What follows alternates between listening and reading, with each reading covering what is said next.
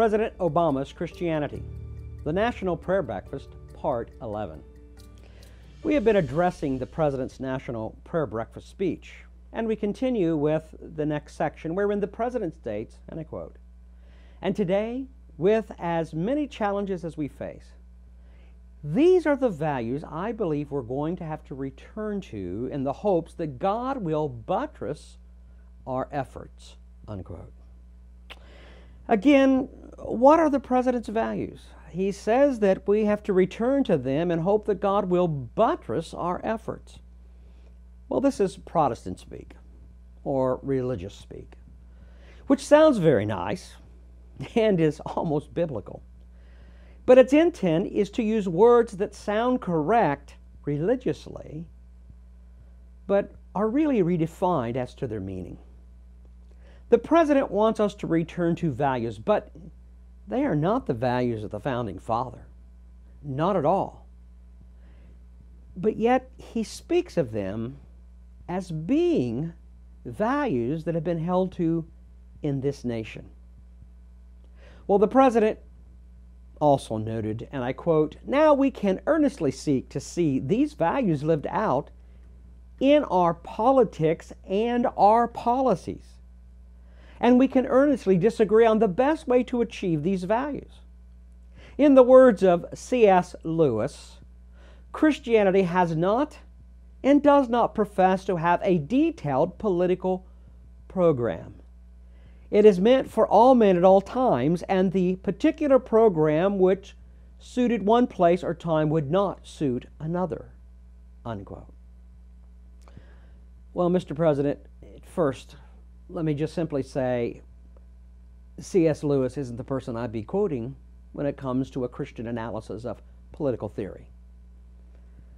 And Christianity, while it doesn't describe exactly what system of government is the only accepted system of government, the Bible does, in Romans 13, tell us what government must achieve for good in order to be a legitimate government, and what it must not do.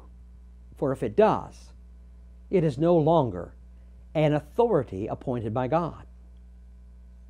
But I'll give you this. The speech writer, whoever he is for the President, has done his research well. And the President is telling us that these Christian values need to be lived out, established by law. Did you hear that, Mr. Atheist, Mr. Agnostic, Mr. Liberal? The Christian values, the values of the Bible he's speaking about, need to be lived out in everyone's life. Thus, wherein all end, therefore, at the same point. No matter how we achieve that result, we all must arrive together. We are to live out our politics and policies based on these values, he said. Now, granted, they're generalized and not even specifically spelled out, and I believe that's for a reason. But take heart, there is place for earnest disagreement, at least according to Mr. President, on what is the best way to achieve these values as our standard of life. But it must be these values, he says, that are being instituted in our politics and in our policies. This is a dominion theocratic statement about world achievement, in that the right values, and for the President in this context, he means having the right theology and philosophy to be put in place within the context of all these debates that are going on, in the politics and policies that are being considered. My friends, he's talking theocracy in its underlying form. This is a theocratic, dominion-oriented president. But what mandate and what theology is driving this president to state that we must return to what he perceives as our nation's Well, former values in his perspective, but I doubt that these are the values of the Founding Fathers. He has told us that America is not a Christian nation already. But what does he mean then? That these are the values of our nation, based on biblical statements. Are they universal values?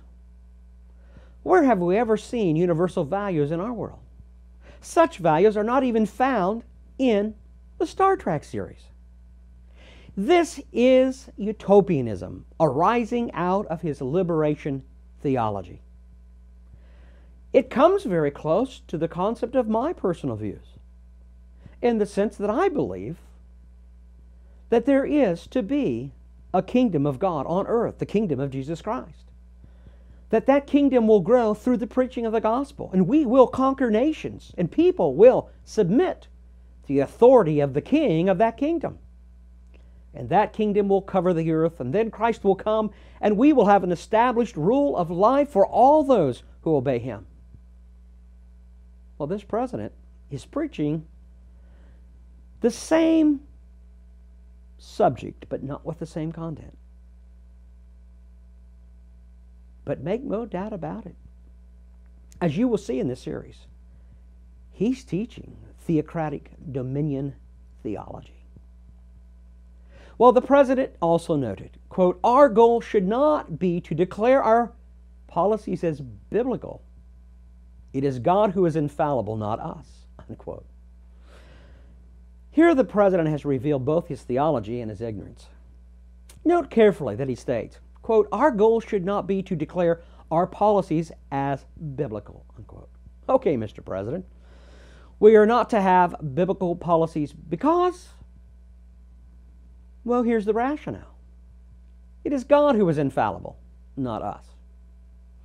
Mr. President, if the Bible is from God, and you're quoting it as being God's book, by implication you're saying that it is not, nevertheless, infallible. And thereby the author of it cannot be fallible. If the Bible is from God, is it not then the book of infallibility? If the Bible is not infallible, then, Mr. President, you are saying that it is not from God, but from men. Therefore, the Bible cannot be trusted. Only God can. And so far, he hasn't really spoken to our issues today, has he? So we must trust our values as the universal good of all mankind. Liberalism. Why am I not surprised? Mr. President, you keep quoting the Bible and then say the Bible shouldn't be our standard. That's a logical fallacy. But it sounds good. But it's pure liberalism. It's religious speak. And no one, if they're really listening to you, if they really understand what you're saying in your speeches, should be surprised at all.